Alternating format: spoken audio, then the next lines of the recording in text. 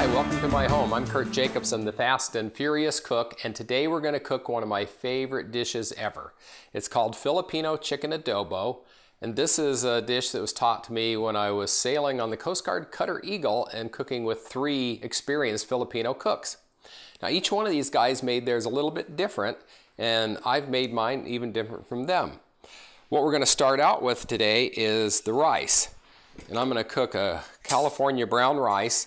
This is the first thing I'm going to start because in a rice cooker or even on the stove top, the rice can sit there a little while after the chicken is still cooking, and it's not going to hurt it one bit. So I got 1.5 cups of rice, and I got 3 cups of water.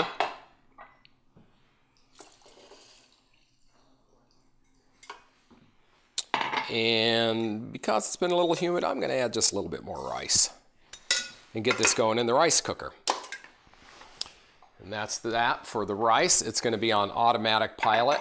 I used to always do my rice on the stove top until I started using a rice cooker that was given to me, and these things are great. If you've never tried them, they cook the rice well and they keep it hot for quite a while. So our rice is started. It'll be done in about 45 minutes, and the chicken adobo will take about 45 or 50 minutes. So we're going to move on to the stove, and we're going to do the onions first, and I'm going to show you a method of sauteing that requires no oil. Okay, so now we're here at the stove. I've started my pot heating up. This is a nice enameled cast iron. You want a big pot with a lid for this dish. And many years ago, it was about 1989, I'd learned from a TV show about sauteing with water.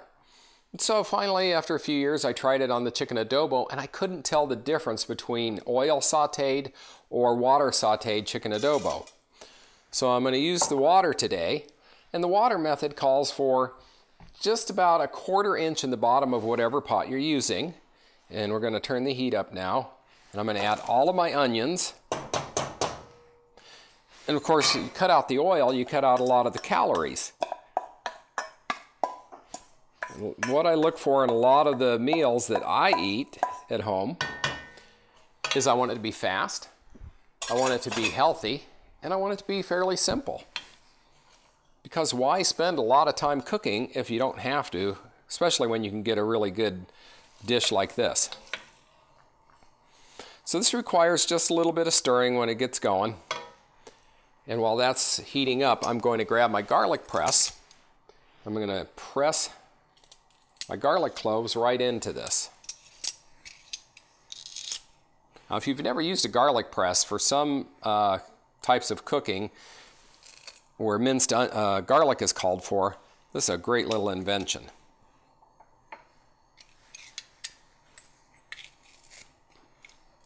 I got 4 cloves of garlic here, different sizes, but it's about the right amount for what I want to do.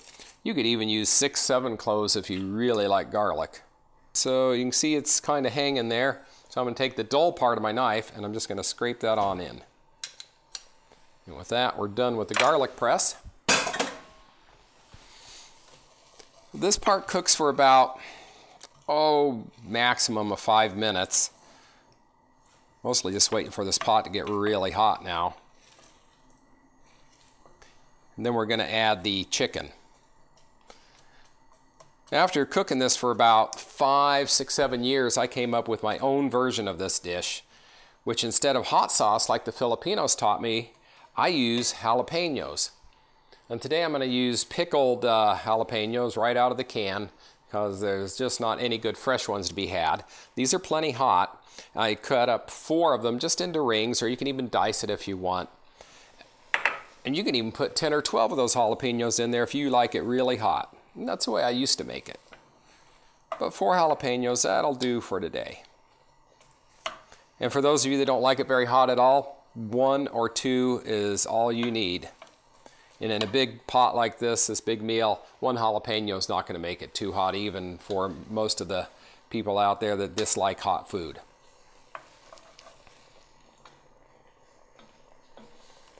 So what we're looking for is the onions will just start getting a little bit soft, and then we're going to toss the chicken in. But before I do that, I want to show you something about the way the Filipinos cut up their chicken for this dish. Now sometimes they would even take a leg like this and cut that off.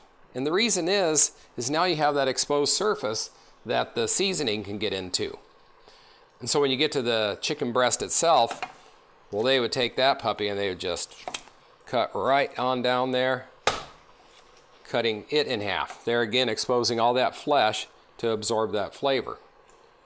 I'll wash my hands here in just a minute. I need to give the onions a stir. We'll take just a little break while I wash my hands. Okay, we're back. My hands are clean again after washing that chicken off. The onions have cooked for just about 5 minutes, and now I'm going to take all of this cut up chicken. This is one whole cut up chicken that I cut up ahead of time, and I'm going to dump it on in there. Now you can buy the chicken already cut up, and that's just fine. I do recommend, you see this chicken thigh, I do recommend taking the skin off, because in this dish, this is not like fried or crispy baked chicken skin. It just doesn't really do that much for the chicken skin to make it that delicious, so why not forego the calories and make this a healthy, healthy dish. So it's just going to require a little bit of stirring for about 5 minutes max. You kind of want to get the chicken a tiny bit cooked on most of its surface area, and then we'll add our liquids. I have the soy sauce sitting here. It's about 1/3 cup. If you want to go low salt, go ahead and buy the low salt reduced sodium soy sauce. And then I have vinegar here, which I just use the pickle juice. Instead of throwing that away, it's perfectly good vinegar for this dish. Now some folks, especially in the Philippines, they like more vinegar than I do. I just put in a tablespoon or 2 at the most, but they would put in as much as a 1/4 cup. It's kind of a hot and sour dish of sorts. The main flavorings are the onions and the garlic, and then the soy sauce and vinegar. Unless you're eating mine, and then you taste the jalapeno every time. Because I'm not bashful cooking with jalapenos. So I'm turning the chicken over, getting it nice and brown, sort of seared is more like it, on its surface area. And this is such an easy dish to cook. Once we get done with this stirring and we add the liquids, it only needs to be stirred once in the next 30 minutes. And it'll do just fine as long as you get the heat just right and have a lid on it. It cooks all on its own. It's ready typically in 45 to 50 minutes from start to finish. If you want to cook it for 60 minutes, that's even better. But once you start smelling this, you're going to get hungry, and you're not going to want to wait if you don't have to. All right, now the chicken is seared on all surfaces, and I'm going to add the pickle juice, which is actually the vinegar in this recipe. And I got my soy sauce. Like I say, 1/3 cup is good, but a lot of people might even want a full 1/2 cup or more. You can always add more at the table, so you don't want to get it too salty and not be able to reverse that. And here's my jalapenos. We'll toss them in. Kind of mix them in real good. And now this is pretty much on autopilot for the next 15-20 minutes.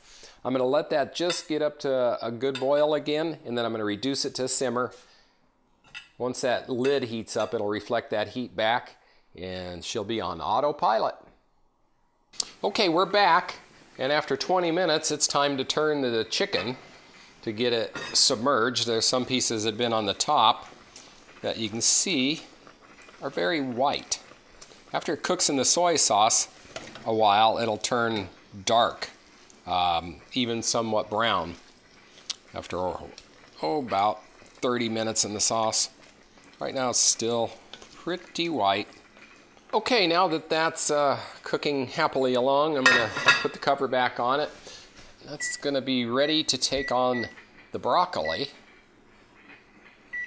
in about 10 minutes.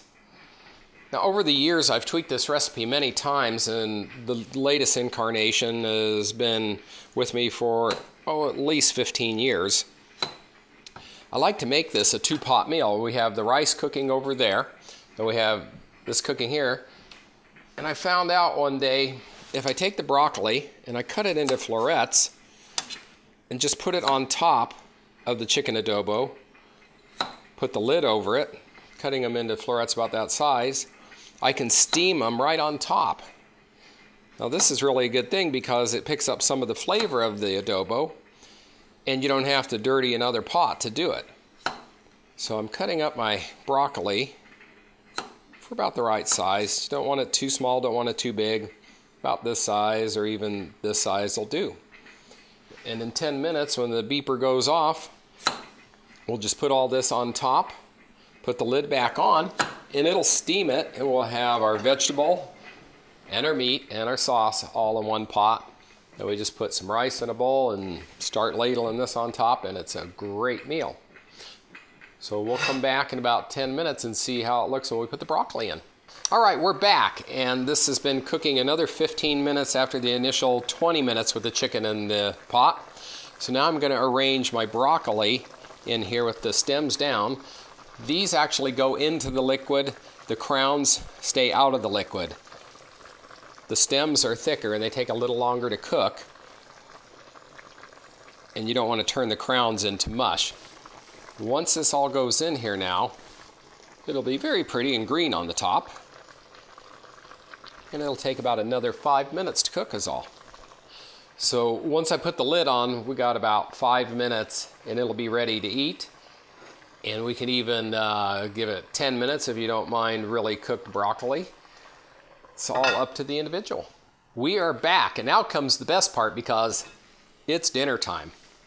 Now, if you've never had this dish before, I want to show you how to serve it. Get my special rice serving paddle. And I'm going to take a scoop of that rice. I'm going to put it pretty much right in the center. And then I have 2 spoons for this. With chicken adobo, most of the flavor is in the sauce where the onions have started to break down. And if you did just the liquid and didn't get the sauce, you'd miss out on these beautiful onions. So I'm going to take a scoop of those onions and do that. And then I'm going to use this other spoon and get the liquid. And then pour that over the rice. Then I'm going to take a piece of chicken, put it there, and I'm going to grab some of this beautiful organic fresh broccoli and arrange it around the side here.